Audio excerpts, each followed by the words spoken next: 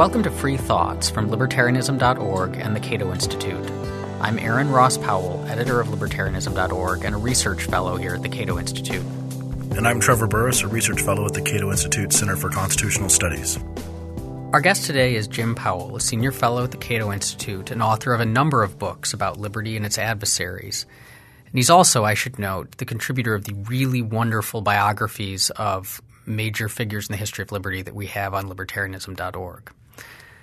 So, Jim, given that we're having this conversation in the capital city of the United States of America, I wanted to ask about the American experience and liberty. And I guess start by asking, why is it that it seems like liberty has gained a toehold and flourished in the United States in a way that it often and tragically hasn't other places around the world? Well, liberty is a rare thing. It has taken a long time to develop in places like the United States where it has been successful, and it has failed to develop in far larger number of places.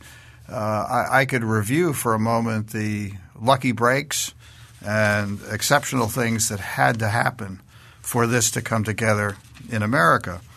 For starters, we were lucky to have the best place in the world to develop a free society, flanked as we are by very large oceans that have made it difficult for another country to invade us. By contrast, we might imagine the situation if we were a small European country surrounded by adversaries. We would have to have a standing army, and even then it probably would not be sufficient. So we had a very healthy separation from all the problems of the old world. This also meant that we were a considerable distance, 3,000 miles away from England when we had settlements developing here, and that distance made it difficult for the English to monitor what was going on over here. So the distance was also a separation from the colonial rulers. We were very fortunate to be settled by the English because of the constitutional tradition that they had for limiting the power of their rulers. They had not just the Magna Carta, which everybody's heard of, which was the first charter that was forced on a king. That was substantially based on the Charter of Liberties issued by King Henry I that bound the king to laws. So that was actually the model for Magna Carta. There was the Petition of Right in 1628. There was the Habeas Corpus Act of 1679, the English Bill of Rights in 1689. You had a series of advances, the beginnings of an effort to limit power. And we were very fortunate to be beneficiaries of that. If we had been settled by the Spanish America was incorporated in the Crown of Castile as conquered territory, and the ruler in Spain, the King of Spain, had much more direct control. So we would not have had a lot of the local institutions that developed in the English colonies. We were very fortunate that nobody discovered gold in the English colonies until much later, until we had a constitutional framework that was established and running, and until we had a much more diversified economy. So we didn't just become an extractive economy like the Spanish, and all they did was haul gold across the ocean for Spain to spend on its wars. Or Africa too, I guess. Or Africa, and they end up with nothing. So we had to build both the physical basis for a society and to get everything else running.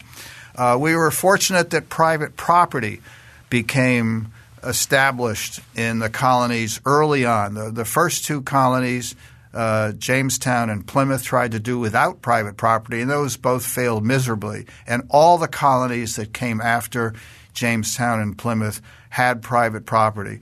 All of the English colonies were proprietorships. They were owned by particular people. They tried to make money, and it became apparent in experience that you really can't make money as a company that owns all the property and denies any of the participants the opportunity to get land. So they had to figure out that what was essential for a colony was to be able to attract large numbers of people. So they had to offer the prospect of getting land. When you say that these colonies that didn't have private property failed, what form did that failure take? How did the not having private property lead to them failing? Oh, people starved to death. Well, that's accounted in the Jamestown account, in the Plymouth account too. Yeah, 50% mortality rate in a year. Yeah, the starving winter in Jamestown and Plymouth recounted by Governor Bradford, I think it was, right. Saying that we tried to socialize all the property and it didn't work out. Actually, we should link that in the show notes that's available online widely. Well, the company owned everything, and then the company also owned everything that people produced. So that would go into a common warehouse. And that caused conflict because the people who were more productive resented the fact that they got the same payout as the people who they could see lounging around whenever they had an opportunity out in the fields. The wives did not want to see their husbands producing crops that single women would get. The whole thing, it was a discovery not just that private property was essential, but the absence of private property becomes a source of endemic conflict. But we got that out of the way.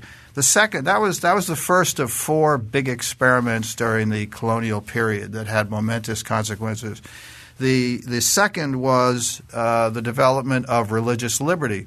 There were so many sects. There were dozens of religions and sects, including Jews and Catholics and innumerable Protestant sects, that it became impossible for any one group or a small number of religious groups to gain control over the rest. It just, as soon as they thought they would begin to get control, another group would come over or they would move.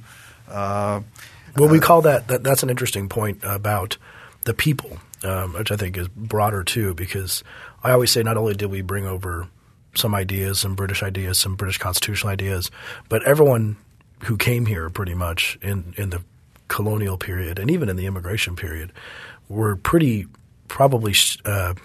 individualistic people and bringing their own ways of life over. They were leaving behind their families, saying, I will probably never see you again, and I'm going to go live in the wilderness somewhere and try and eke out a living, including with my religion. And eventually the compromise of all these different divergent people coming over is more liberty because you don't want anyone to control it, control the wheels of power, to take over what kind of religion you're going to be practicing, what the morality is going to be, things like that. Right. You had intolerant regimes, most notably in Puritan Massachusetts, but the biggest breakthroughs were the three colonies that had an explicit policy of religious liberty, namely Rhode Island, Maryland, and Pennsylvania was the biggest. William Penn, yes, and they were the Quakers. They were also in West Jersey, which is next to Pennsylvania.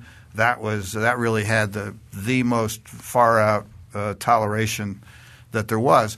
The big discovery was the greatest large number of people who came over went to Pennsylvania, and they went to the other territories where there was religious liberty. So a byproduct of this was the insight that what really counts in development and success of a colony are the number of people that come over. If you have a dwindling population, ultimately a population that could be wiped out by a disease or by Indians or bad weather or something. So that the biggest colony was Pennsylvania. And that meant you had bigger markets, you had bigger everything. And diversity can maybe breed that kind of restraint in government. If you had everyone come over, like we saw in the Puritans in Massachusetts more, if you look at the rights and liberties of Massachusetts from the mid-17th century, it's a fairly moralistic document, I think, compared and contrasted to the diversity that you saw in Pennsylvania with many different religious sects. Right. And there's also an important transition from religious toleration, which was the policy that England was moving toward, and religious liberty, which was really the Quaker contribution just across the board. it's none of anybody's business what you're doing in your church or your home. So that was a very important development. Every colony ended up getting experience with representative assemblies, and that was a major development. In most cases, the English crown, the crown colonies, appointed the governor and the deputy governor, but the council, the king's council, which initially had very little authority but it had influence, that was elected by all the property holders of the various colonies. And these, as happened in England and elsewhere, the governor, he's a long way away from England. There weren't many ships that were coming, certainly with soldiers, and that was no part of the British intention to provide soldiers. Their strength was the Navy, not getting involved in land wars.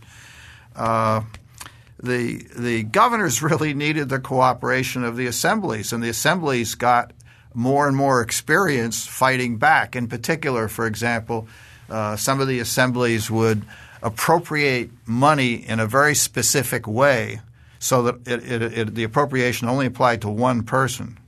So in effect, the assemblies were appropriating for themselves the power to make appointments. And if the governor didn't like it, it was hard for he needed. So by the time you get to the mid 18th century and Parliament starts to assert its authority over the colonies, especially for taxation, the colonies had a lot of experience dealing with somebody else who's trying to tell them what to do. They weren't new off the block and likely to be intimidated. They were very resistant, determined to hold on to the prerogatives that they had been accustomed to. Does that strike you as odd, or not odd, but a little exceptional, in the sense that the kind of taxation that was put on the American people in the early 1760s with the Stamp Act and things like this, trying to pay for the 7 Years' War, which had been an incredible cost, and the colonies had paid almost nothing to account for the huge debt that they ran up fighting that war. And then they try and put this little tax on there. And there's this massive revolt to the point of burning people in effigy and literally tearing down tax collectors' houses piece by piece by angry mobs in pretty much every single colony. And that strikes me as amazing that little tax could engender that level of widespread popular revolt. Have we ever seen anything like that in any other British town in the mainland, in the homeland, or was this just incredibly unique? Well, you think about India, that's much later, and about other things as well. But the issue of taxation, it involved the underlying issue of sovereignty. Who has – I mean, that's what really happened when Parliament started to be interfering more with the American colonies in the mid-1700s. The colonists, especially those involved in the self-government, they were accustomed to making their own decisions. So it wasn't just taxes; it was ultimately they're saying, you know what, they're trying to move in a direction to take over what we had been doing. So it was the broader issue of sovereignty, and they were saying, you know, how much, and they're raising the whole issue. There actually wasn't an established British policy toward the colonies. So there were people in the colonies in the mid. It was kind of ad hoc, you mean? It was ad hoc. Yeah, there was no British there was one doctrine that the king was the supreme authority over all the colonies, everywhere, in India and everywhere else. But there wasn't a government agency. There wasn't particular laws of Parliament. And they said, you know what, we've been doing all this. They're trying to encroach. So it started on taxes that sound hard for us to understand today. After they weren't paying anything, they were getting some protection from the French. So there are underlying issues, and they became a bigger deal here. They may not have been such a big deal elsewhere. Let me ask about other colonies, because it's not like – I mean, America is not the only colony that's existed. A lot of the examples, the reasons that we've given that kind of created this air of liberty in the United States, people who were somewhat independent were the ones who were coming over and settling. People who wanted to get away from, say, religious oppression came over and settled. All of these things would seem to apply to other colonies from other countries around the world. I mean, even if a country doesn't have as much of a culture of checks on government that, say, England had, it's still the self-selection of the people who choose to pack up and go across the world is still going to lead to probably more independent people than less independent people. So, again, why do we only see this really happen in this particular colony as opposed to all the other colonies throughout human history where a lot of these same kind of selection processes appear to be, at least to a great extent, still at work? Well, in part, you have a number of extraordinary individuals. So you could call that a lucky break. As I think we've suggested, you need a culture of individualism and self-reliance. And nobody did more to promote that than Benjamin Franklin. In Philadelphia, just to take one small corner of his career, he started the first police department, the first volunteer fire department, the first fire insurance company, the first public library, the first hospital, the first scientific society, the academy that became the University of Pennsylvania, all of this stuff. And he had his junto group of local craftsmen, and they debated public issues and discussed what to do when an issue came up in Philadelphia. He also had established a network of printing partnerships throughout the colony, so there was communication between, with what people were doing in different places before we had the committees of correspondence as you approach the Revolutionary period. And, take the committees of correspondence. Do you have any idea how many people were involved in that? It was about 9,000 people. Can you imagine? You'd think, well, somebody's writing a letter in Boston to inform them of, something in Charlotte, Virginia. No, it's a lot of people are involved. And you also had, by the mid-1700s, you had freedom of the press, effective freedom of the press in the America, which you did not have in England because you had pre-licensing requirements in England for a lot of the time. You also had seditious libel laws that basically discouraged anybody from printing, or they would be subject to ruinous penalties. We got beyond that in America, and you had a tremendous burst of publications in the mid 1700s. You had pamphlets, you had broadsides, you had books, you had all kinds of things. Thomas Paine, of course, wrote the bestsellers. Common Sense, which convinced most colonists to support revolution. Would you say most, or would you say most colonists? That it convinced most colonists to support the revolution? Well, let's call it the effective majority. It's the effective majority, but there's always been dispute about how many people actually support it. Yeah, we don't really know, but a lot, yes. Yeah, we can say it was a substantial number, and we can also say that later on. During the Revolutionary War, that the British generals, especially in the South, were expecting critical support to come from loyalists, and they didn't get it. Now, who knows where these people were? Were they intimidated? I doubt it, because in the South, you didn't have the kind of uprisings that came immediately that Sam Adams started in Boston and spread elsewhere. When the time came for revolution, there weren't many Americans who had combat experience, who had command experience. And so we were very fortunate to have George Washington. Now, he was not a great strategist, but he was capable of learning from his mistakes. He would listen to the advice of junior officers. A lot of officers wouldn't do that. And, of course, you had his rather massive integrity. He didn't take any pay, although, as you may know, he had his expense account. There was a book done about George Washington's expense account. But his biggest accomplishment, I think, was he was able to hold the Army together. Nobody else could have held the Army together when they're not being paid, they're getting wretchedly supplied. There are periodic talks of mutiny. The desertion rates were high.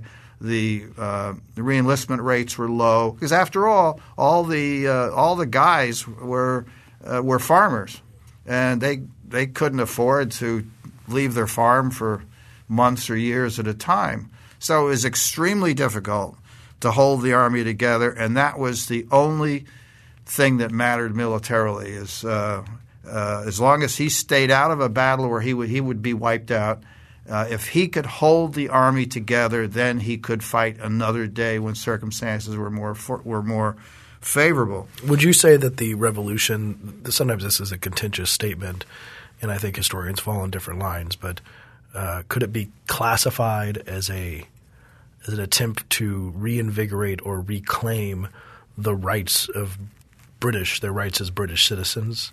I mean, they were going for the rights that they had as British citizens that they were being denied, and they were fighting for those. Yeah, well, that's a very confused area. On the one hand, they're colonists, and as I said, there was a presumption that the colonies have to obey the crown, but they were Englishmen too, most of them, and so that was one of the things that got resolved. Yeah, but it was a confusing issue. The colonies clearly needed financial help. So, again, we tap Franklin. Franklin, as we know, became famous for his scientific experiments involving lightning, and he was viewed as a savior, as the man who ended terror of thunderstorms in Europe. So he goes to France to be the American ambassador to the court of Louis XVI, and his job is to try to get money from the French. Their bet is that even though France is a monarchy and they're trying to rebel against a monarch, still the major thing was, can they deal, because the monarchies viewed colonies as an asset, and maybe they could pull loose England's asset. So you had the hated rivalry between France and – anyway, so Franklin was a very effective ambassador, and he had help from Lafayette. So we get another guy who came in there, and Lafayette was extraordinary character himself, and he and Washington had a very poignant correspondence. And he was from a very politically connected family, so he's talking with royalty about helping the United States. But that's not enough. It's not enough to get the money. The French still hold back, but they've got the basis for a relationship. France didn't move over and provide help until October of 1777. So it turned out that another person we needed was Horatio Gates and Benedict Arnold. Benedict Arnold, a future traitor, because at Saratoga they defeated a much larger army of John Burgoyne. Gates outmaneuvered Burgoyne, and as things were falling apart at one point, Benedict Arnold rode, as Washington did, right through the front lines, waving, telling the people, do not retreat, and keep going and charge over there, and so on. That made a big difference. So the news got back to Europe that Americans had finally won a pitched battle against Great Britain, and at that point the money started flowing. Because the French didn't want to back a loser. So that got the money going. That was a huge thing. It turned out to be several thousand troops, the fleet of ships, but it was still not enough, because when the Battle of Yorktown was the maneuvers toward the Battle of Yorktown, the French had the troops, they had the fleet, but Washington's army, which was near New York, Washington had been parked out of New York, which is where the British were. The British had gotten tired of chasing Washington around the colonies, because all he would do would be to retreat until the circumstances were favorable. But the British got tired of chasing him, so he just sat there. He couldn't move. The men wouldn't march without silver. And they didn't have any flour. They didn't have anything else to walk down several hundred miles. There was no way of getting transported by water. So we also needed Robert Morris. Robert Morris was a British-born entrepreneur. He came here penniless, Philadelphia, and he developed a merchant network throughout Europe. He could find flour and bullets, clothing, whatever. He could find it if somebody, and he could get it shipped. And so Washington was humbled by Rochambeau, who had twice as many soldiers. Rochambeau was horrified to see how could these people, a lot of them don't have shoes. How are they going to march? How are they going to hold up? So Morris came in, and basically he paid for the American cost of the Battle of Yorktown on the extension of his personal credit. He didn't have any assets left because he'd been buying all this stuff, but at some point presumed he would have assets. Everybody was betting on his personal assurance that the money would be repaid. Congress didn't have any money. You know, the problem we had there was the Continental Congress did not have the power to tax, and the voluntary contributions were seldom forthcoming, and other sources just weren't enough.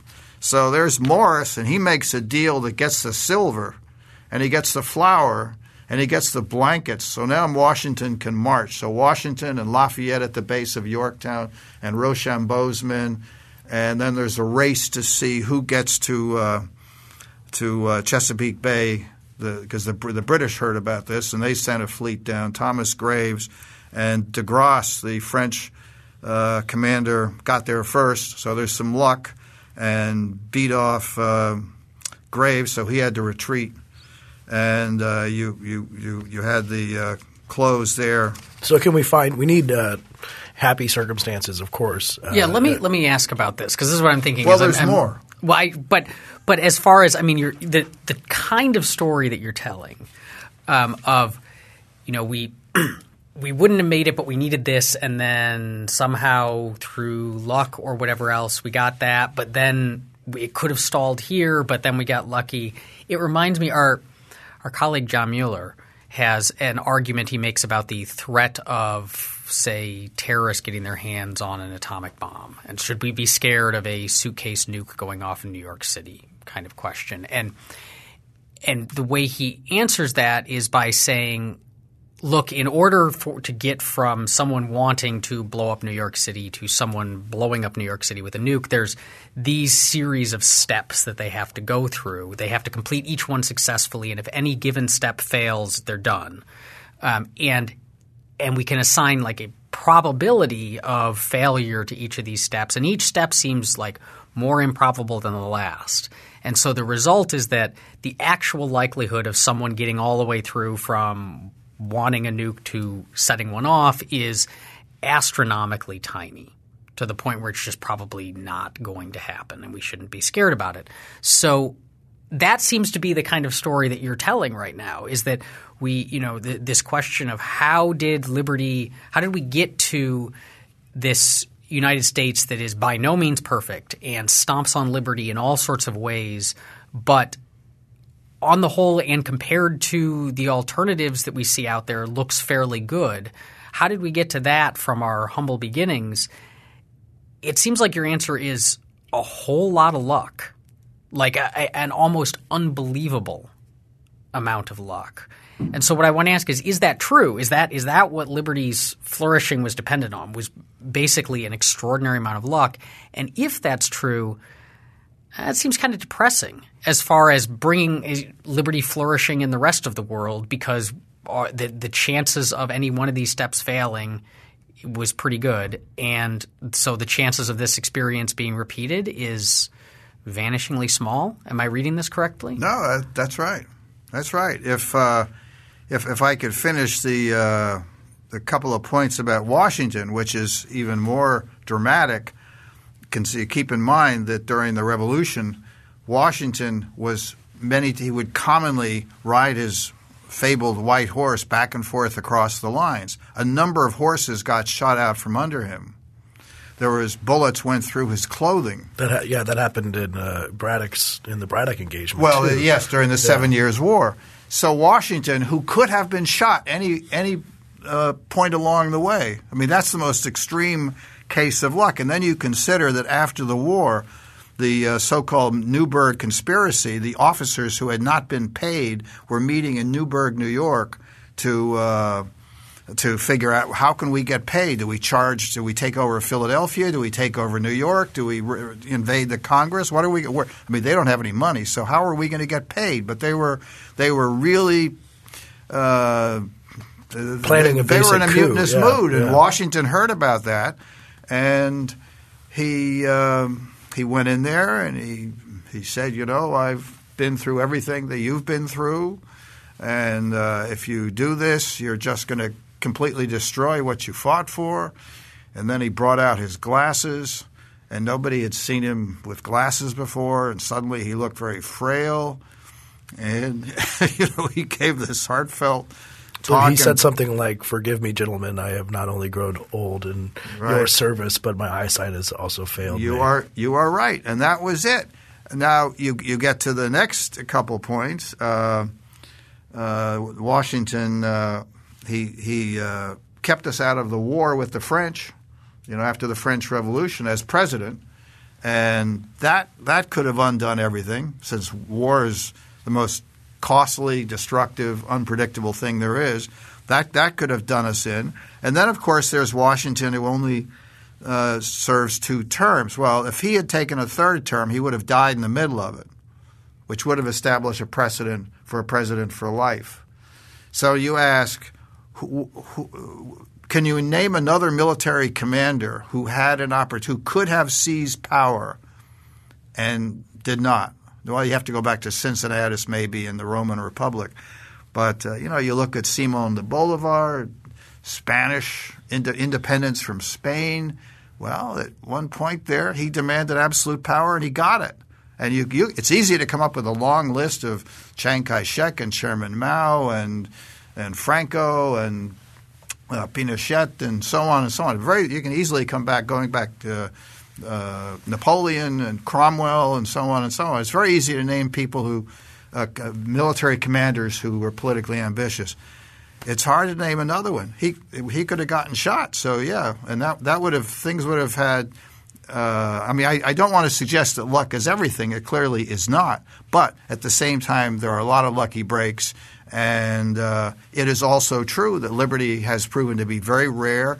And if you go out in any part of the world and you say, "I'd like to start a free society here," you have a lot of problems, and a lot of people aren't going to. When the Declaration of Independence was translated, it had after the Declaration of Independence was issued, it was slowly translated over a period of decades. The Chinese version didn't get published till around 1900. The Spanish translation was maybe 1860s because the governments were monarchies and they didn't want anything like this getting in the country. And when it was translated in some of these languages, they didn't have words for all the meanings, the words for for liberty, for a lot of things they didn't have words for. There's no cultural relation. So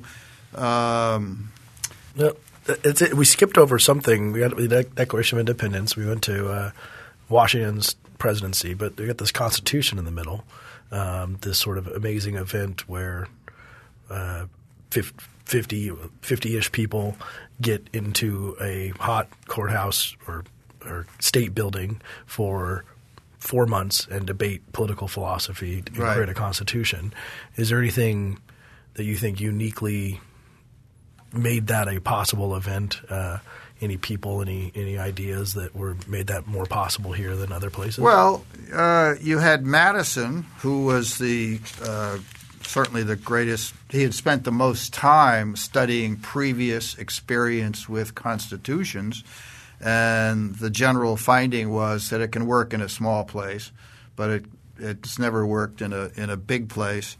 And so he was the major scholar, the major source of certainly initial input. He recommended the Virginia plan that favored the big states, so there was a big tussle, and the solution, have one house or two houses that were going to favor big states. That wasn't what he came up with. And that was true with a number of other things. What he wanted didn't come out. But when he did compromise with the anti-federalists and agree to carry the water for the Bill of Rights after the election of the first Congress. So, he was the greatest source of input. Prior to Madison, you look to Montesquieu. Well, Montesquieu really had a lot of, short notes. He didn't have any great scheme, and there were a lot of problems that had to be worked out. So I think the major thing about the Constitution, one of the major things about the Constitutional Convention was their willingness to compromise. In a lot of places, you get factions that are completely – they have hostile aims. There's nothing, and you end up with a civil war. You had Franklin, who was counseling, this is probably the best we're going to get. Let's go with it, rather than fight. Get dug in and fight. So you had people who had a high level of common devotion, even though they were fighting bitterly over a lot of things. But they were able to work together. You had Jefferson counseling him. Jefferson liked a lot of the things that Madison had done.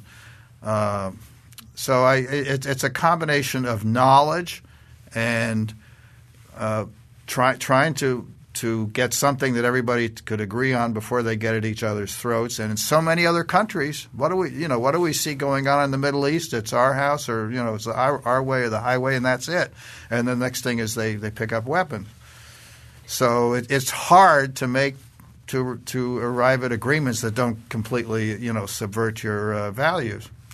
Let me ask about another improbability, and something I've often kind of wondered about, which is, so we have in kind of American popular mythology, right? We have this notion that the brilliance of the founding fathers, that these men were just extraordinarily brilliant people by historical standards, and arguably, the greatest group of minds existing in a single place since Socrates, Plato, and Aristotle in Athens. Is that true?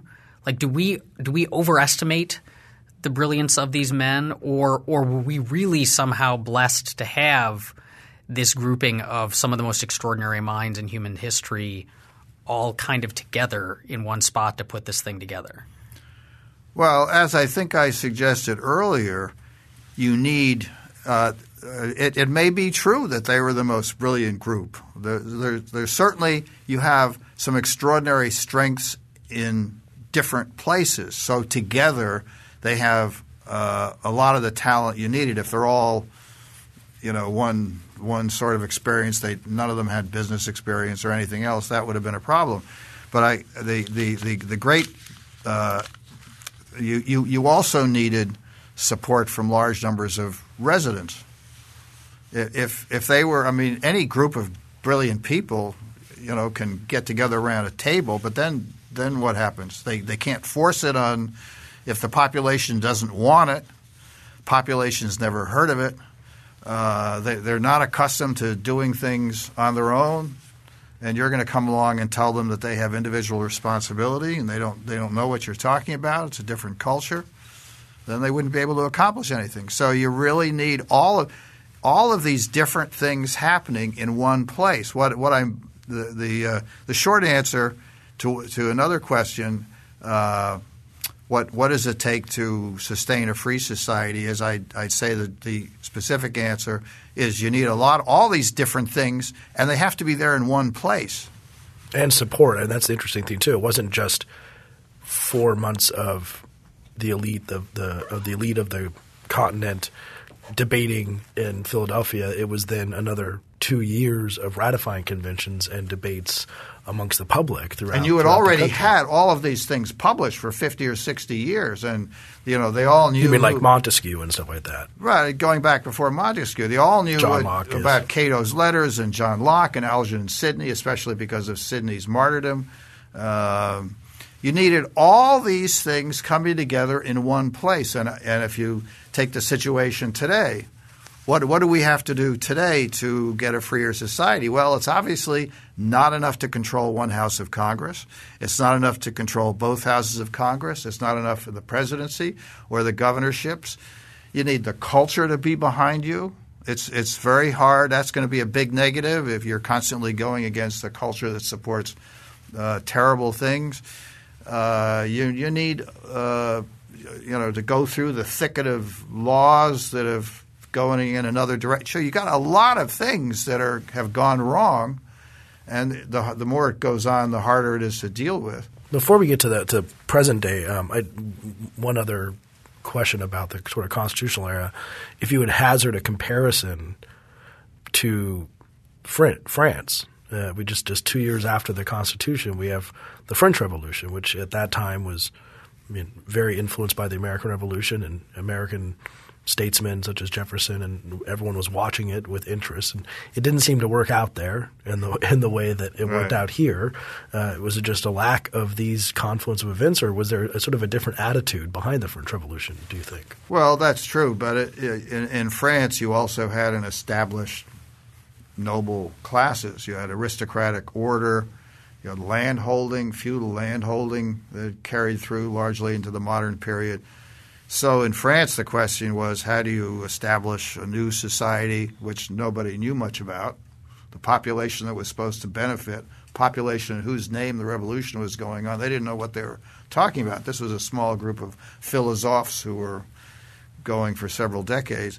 But you've got all of these noble orders who were not interested in having their privileges torn down.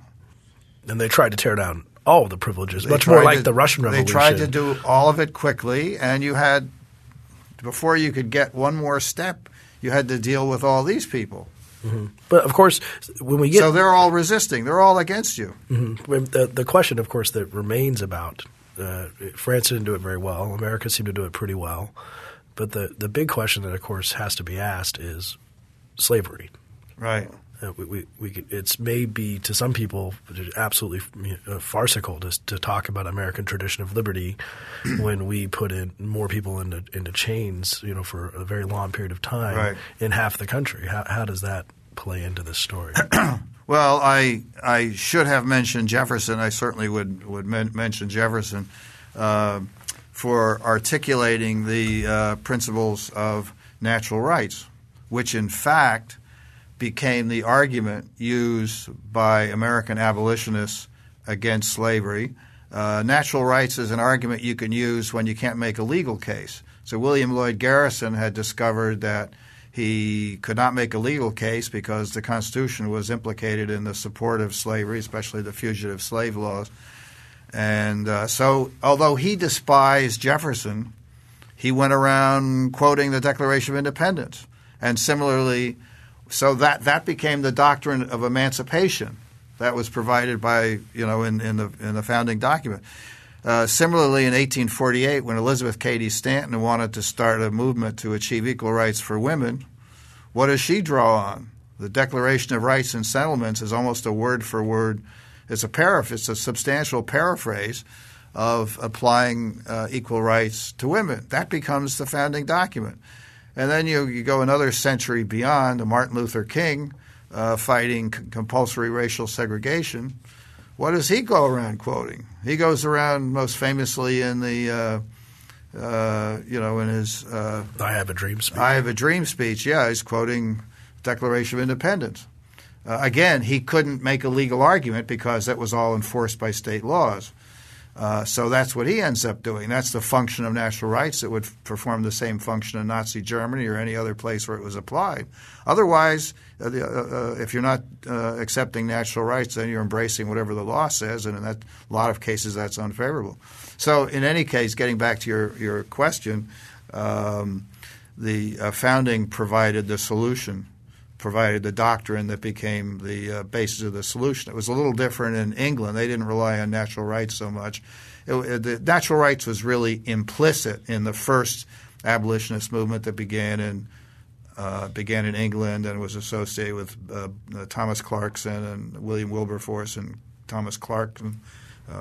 Did they provide the solution, though, or did they provide the cauldron for an insanely bloody and drawn-out war?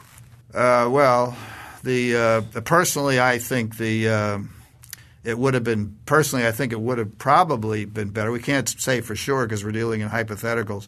I think it probably would have been a better solution. This is really a whole other thing. A better solution if we had let the South secede.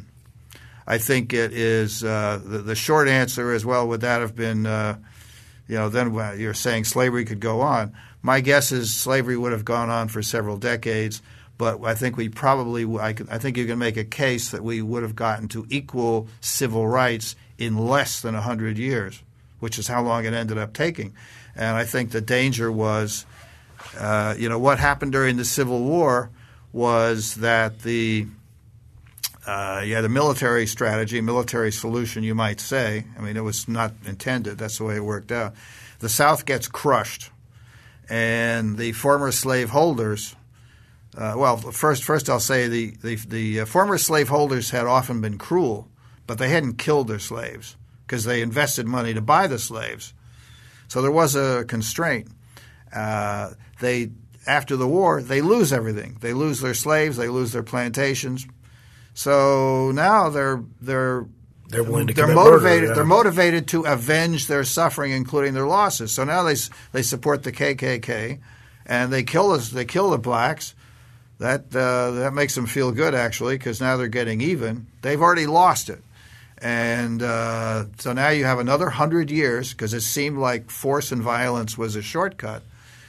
It turns out to be more complicated than that. And I think, okay, if you want to go even into more specifics, what would have happened specifically if we had let the South secede? I think it's, first of all,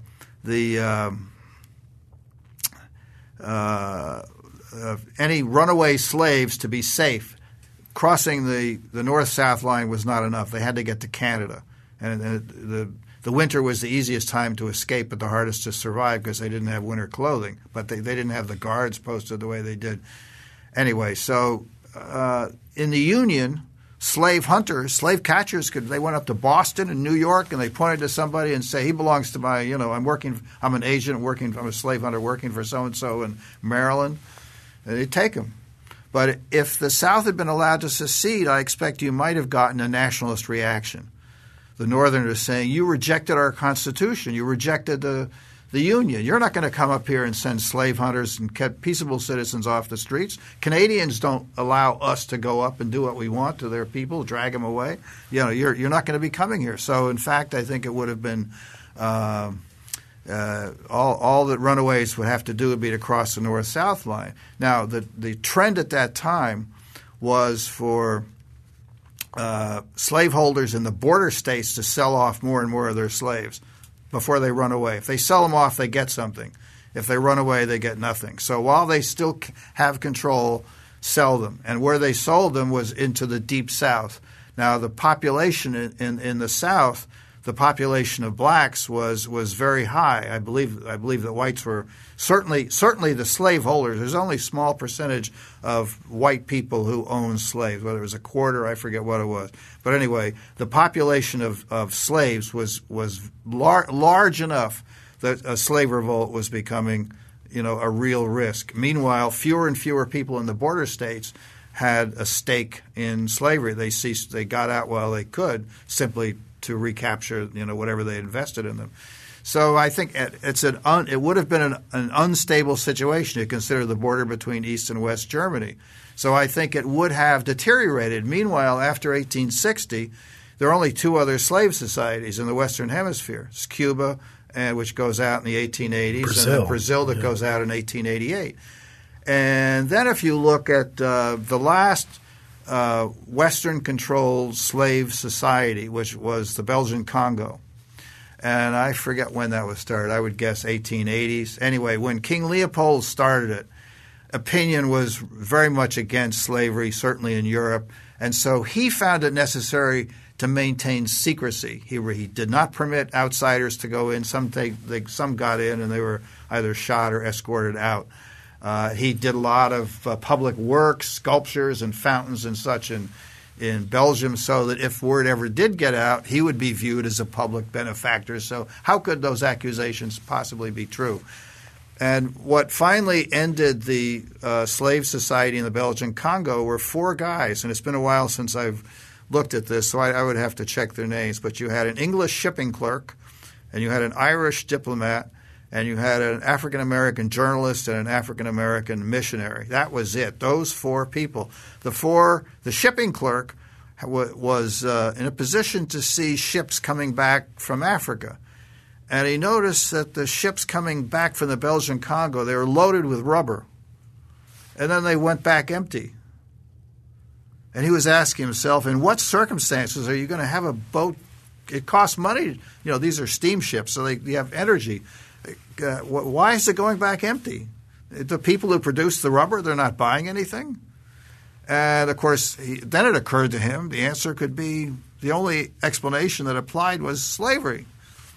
And so anyway, the shipping clerk got together with the diplomat. Casement, I think was the diplomat's name, and then they have to plug in the names of you had a Polish novelist, Joseph Conrad. The Heart of Darkness was his novel written about it. And after what they did after 1900, or a few years after 1900, was the same kind of movement that had occurred a century earlier by Wilberforce and Buxton and Clarkson and those people in England, going after the slave trade. And they thought abolishing the slave trade slavery would dry up because the U.S. was the only place where the slave population increased naturally. Everywhere else, because of the harshness of the climate, if you didn't get refreshing numbers of slaves coming in, then the population goes down and eventually it's out. Anyway, so they did the same mass movement of rallies and slave equipment used for slave control and torture.